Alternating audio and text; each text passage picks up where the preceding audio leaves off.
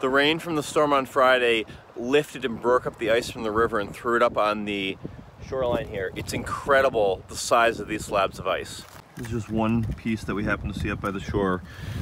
And this is my hand compared to the thickness of the piece of ice. It's got to be maybe 16 inches thick.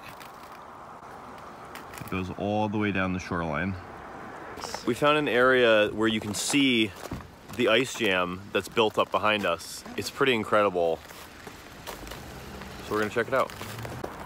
If you look down, you can see there's kayaks that have gotten washed away